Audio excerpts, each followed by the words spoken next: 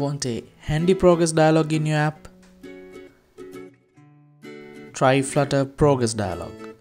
It allows you to simply add awesome progress dialogs to your app.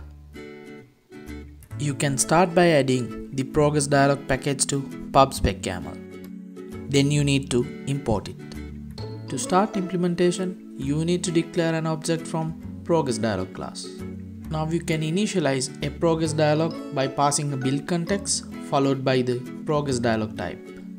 You can also modify the default message of progress dialog. In order to do that, you have to pass a custom message to the setMessage method. You can call the show method to display the progress dialog whenever you need it. Calling hide method will allow you to dismiss the dialog. You can use the update method to dynamically update the content shown in the dialog.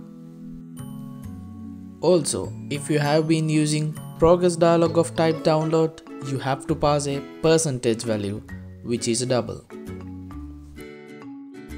You can even use a customized message based on the percentage value to make it handy.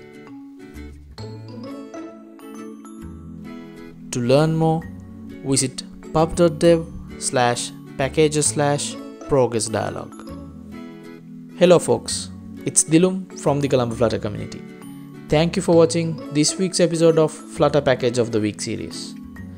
If you have any ideas how we could improve these videos, feel free to leave a comment below.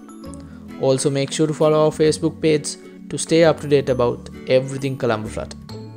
Don't forget to subscribe and like this video too. Until next time, thanks.